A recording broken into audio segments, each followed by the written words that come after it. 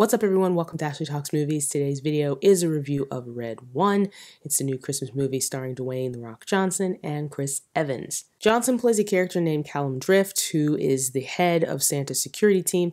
When Santa is kidnapped, Cal and other elf agents, elf stands for Enforcement Logistics Fortification. Cal and other elf agents enlist the help of cyber tracker Jack O'Malley, played by Chris Evans, to help find Santa and save Christmas. Before I jump into the review, do me a favor, like, comment, and subscribe so you don't miss any of the videos I post here on the channel.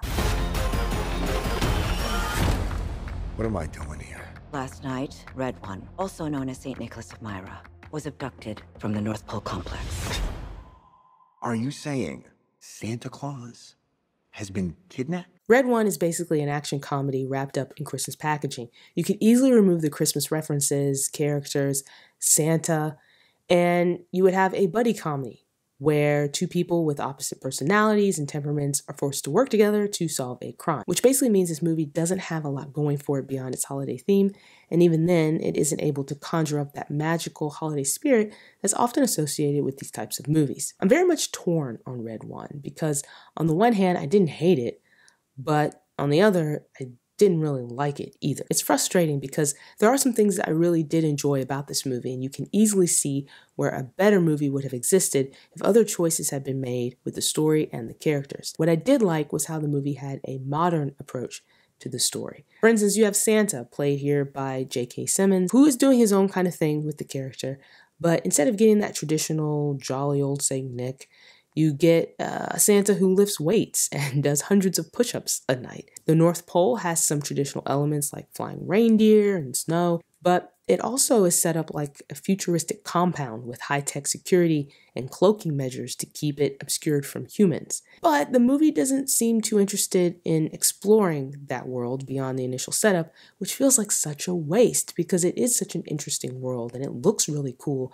And I like all the high-tech gadgets that the elf agents like Cal have and use. This movie also has a pretty impressive cast. In addition to Johnson, Evans, and Simmons, you also have Lucy Liu, who plays the director of a government agency that oversees mythological creatures.